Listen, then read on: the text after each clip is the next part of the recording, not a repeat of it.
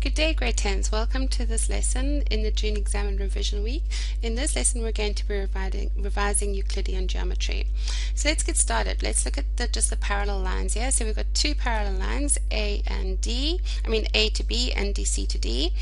And what do we know? We know that we have, whenever we have parallel lines, we have things like your F shape, which give you corresponding angles. We have a C shape, which is co-interior, and when we add them together, they add up to 180. And we have the Z shape, which means they're alternate, and alternate angles are equal. And then obviously we've also got the vertically opposite angles are equal of straight lines. And obviously here what they want us to do is solve for x. Okay, it says find the value of x. So we also should know that angle sum of a triangle gives you 180 degrees. But let's have a look at this. So a couple of ways we can do this, but probably the easiest way is to realize that this line here, this angle is vertically opposite to this angle there. So therefore this is also x minus 20 degrees because they're vertically opposite. And then we've got a little triangle shape here, and all the angles in the triangle have to add up to 180 degrees.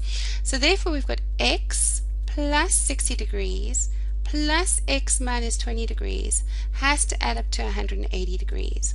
So therefore if we add that up, you've got x plus x is 2x plus 60 minus 20 is 40 is equal to 180 degrees. Therefore 2x is equal to 180 minus 40.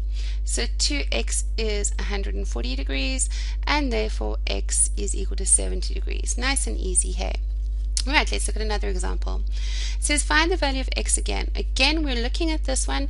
This is a triangle. It's on a straight line, this value here, and they want the value of x. Now the rule that you're actually using here is that the exterior angle equals the sum of the two interior opposite angles. In other words, x equals the sum of 68 plus 30. Okay, so therefore x equals 68 degrees plus 30 degrees, which is going to be just 98 degrees. Okay, now let's look at this one. Here we've got two right angle triangles. You've got a right angle triangle here, and you've got 19 and x, and here you've got a right angle triangle there, and we've got 76 and 116. So the point with this is that we're actually looking at similar triangles here, similar triangles. How do I know this? Because this angle is vertically opposite with this angle, so these angles have to be the same. This is 90 degrees and this is 90 degrees, and since these two angles are the same, okay, so I could make this be y, for example, then this angle also has to be y. And why do I say that? Because if, say for example, this is 90 and this is dot, then this angle has to be, and this is y, then this angle, if this angle is 90 and dot, then this angle also has to be y, because it has to add up to the same things. It always has to add up to 180. So therefore, we're looking at similar triangles. And the cool thing about similar triangles is that the sides lengths form ratios. Okay, so if we had to list this triangle in order, we'd go from y to 90 to x, right? If that's the case, if we're going from that, then we've got triangle P to the 90s n to along the x is O is similar. So it's going to be similar, true triangle, and this time we're going from y, which is S, to R to O. Okay, so what does that mean? That means that Pn over NO has to be equal to SR over RO. It has to have the same ratio because they're similar triangles. So this ratio is 76 over 116, and that there is 19 over something, NO. And we're solving for NO because NO is our x. So we could do this a couple of ways. Probably the easiest way would be to swap both of these around. Okay, so we have the NO at the top. So we've got NO over 19 is equal to 116 over 76. So therefore NO is going to be 116 times by 19 over 76. And then we just whip out our calculator and we go 116 times 19 divided by 76, and we get 29. So therefore NO, which is actually the same thing as X, is going to have the value of 29. Now remember, grade 10, these are revision videos. I'm doing this quite quickly, and if you don't know the properties or don't remember the properties of similar triangles and therefore don't understand really what I've done so quickly, feel free to go to the weeks where I've gone through similar triangles and make sure you understand this. Okay, let's look at a couple more examples. It says state whether the triangles are congruent and give reasons. Okay, so here we've got two triangles. We've got triangle A, B, and C, and we've got triangle D, B, and C. And what have they given us? They've given us that AB is equal to BD. They've given us that angle A is equal to angle D, and we have a common side. We have a common side of BC. So what would we say? We could say this would going to be angle side side. Okay, so it's not side angle side, it's angle side side. So is that congruent? Let's think about that. Is angle side side congruent? I know the things that are congruency are right angle hypotenuse side, side side side, side angle side, and the last one is angle side angle. Okay, so no, this does not fall into it, so this is not congruent. Now let's look at this example. Yeah, we've got an angle and an angle. We've got an angle and an angle. So obviously then that angle equals that angle, but we have a common side. So we have got angle, angle, side. So therefore, yes, this is congruent and it works. Because actually we also have angle, side, angle. So that works with that one, and therefore it is congruent. Okay, let's look at the next couple of examples. It says ABCD is a quadrilateral. ABCD is a quadrilateral. So what are they saying? The whole of BD equals the whole of AC. But they also say that AT equals TC and TD is equal to TB. Right. So now it says prove that ABCD is a parallelogram.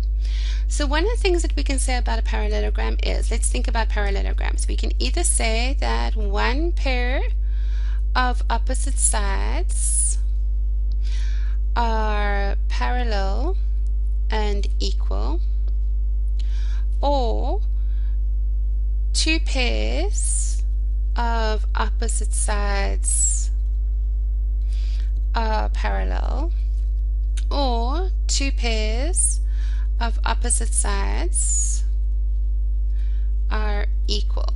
Okay, right, so let's think about this. Probably the easiest thing would be to prove that this triangle is congruent to that triangle, or we could do these two, but let's choose the top two, so in the top one and bottom.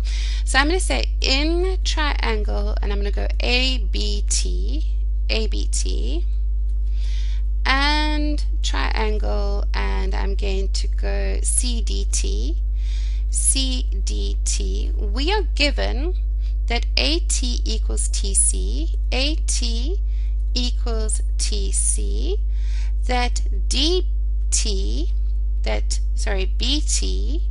equals DT, and we know that this angle here equals that angle there. Why? Because they are vertically opposite.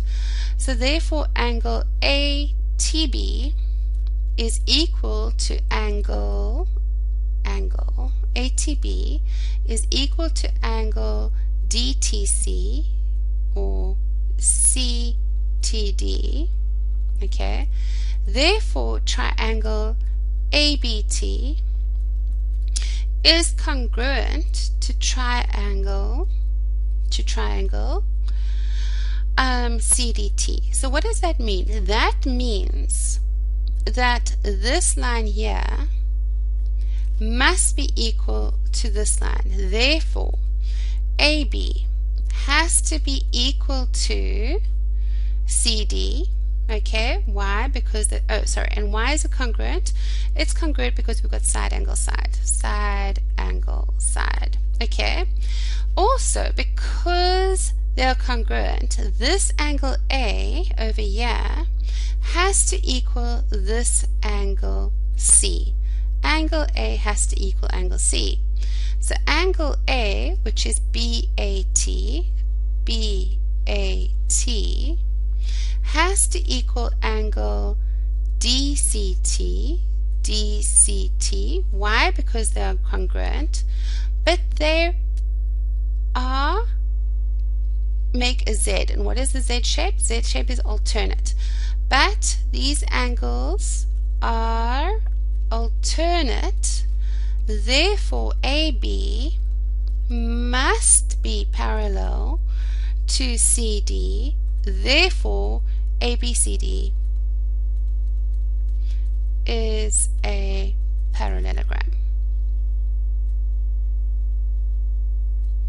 There you go. So now we have proven that ABCD is a parallelogram.